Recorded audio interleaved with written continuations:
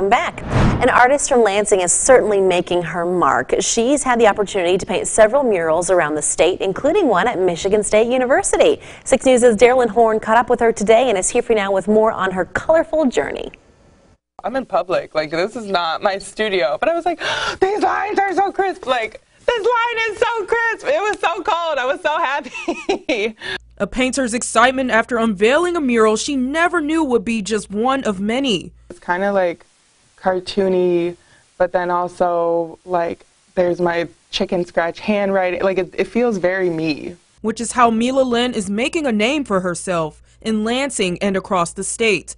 Her art will be on display for the students at MSU, and she's only been painting for just a few years. This just feels like another step in me finding myself and like making more of a footprint. She says with every sketch comes a message. Within the cool nights and the warm days, I will remember the sun's kiss and plant the seeds of myself for the world to remember me.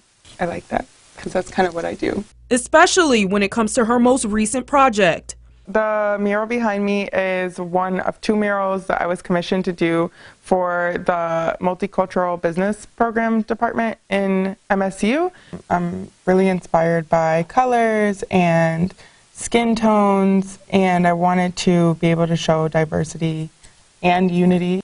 So yeah, I wanted to play with like a level of depth visually, but a level of depth like also thinking about how we think about ourselves. And like where we fit in the world.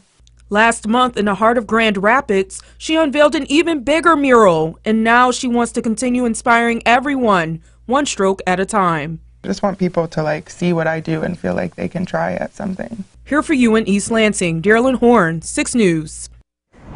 Well, stay tuned. We've got Jim back.